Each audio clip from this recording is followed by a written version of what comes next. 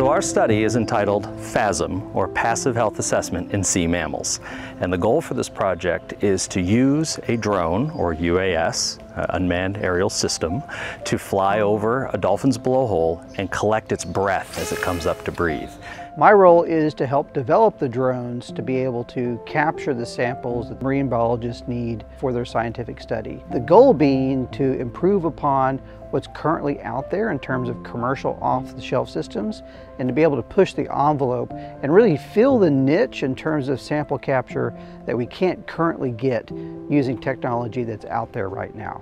What's really great about this project is we'll be able to collect health data from wild dolphins in a way that's never been done before, in a way that's non-invasive. The first step to helping dolphins in the wild is learning about their health.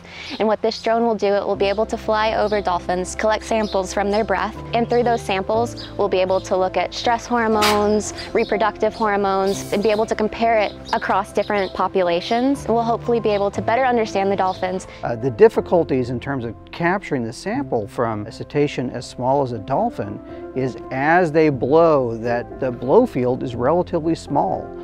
So the drone has to be really right on top of it. So the goal here is to really baseline the study and to make sure that the system works as intended.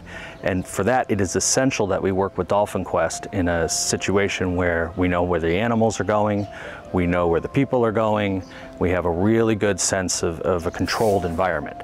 And that way we kind of baseline how the drone works, how the animals move, and we figure out all of that information so that we can then go to the regulators within the United States government when we say, okay, we'd like to test the system in wild animals that are protected under the Marine Mammal Protection Act.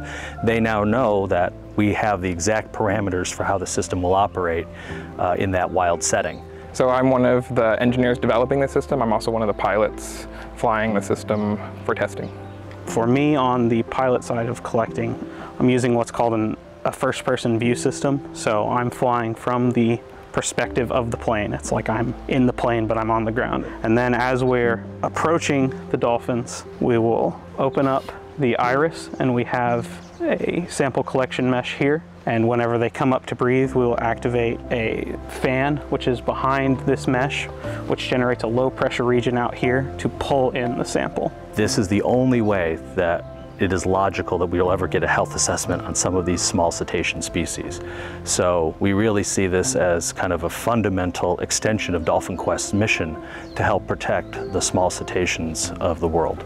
The benefits of working with institutions like Dolphin Quest is we know that the dolphin's safety and comfort comes first. We trust that the dolphin specialists will tell us if the dolphin feels scared or worried about the test. And that's always the primary goal, right? Is we want to make sure that the dolphin feels comfortable and safe. In this case, trying to capture a chuff sample from a dolphin requires interaction not only between the researchers but also the staff at Dolphin Quest, who are working with the animals to be able to get them to replicate that type of behavior that you need to see in the wild to see if your system is actually going to work.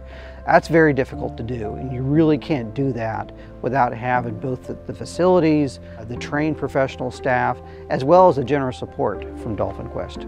I think it is essential that zoos and aquariums participate in science and scientific investigation. We as researchers, there's not really institutions anymore like there was a long time ago where dolphins are part of a university system. We don't have that. So what we have are the zoos and aquariums helping us as scientists to develop new technologies, to do basic research, to do conservation research. All of that is being done because the zoos and aquariums have stepped up and said, we're going to take that on our shoulders. Institutions that really help kind of do that basic science or that husbandry science or that kind of welfare science so that we understand kind of what healthy looks like, and then we can go out and really help try to save some of those wild populations that are so affected by human activities. What I think is so amazing about this project is that it has the potential to help dolphins and whales that we thought at this point weren't going to be able to be helped, and hopefully we'll be able to restore their populations.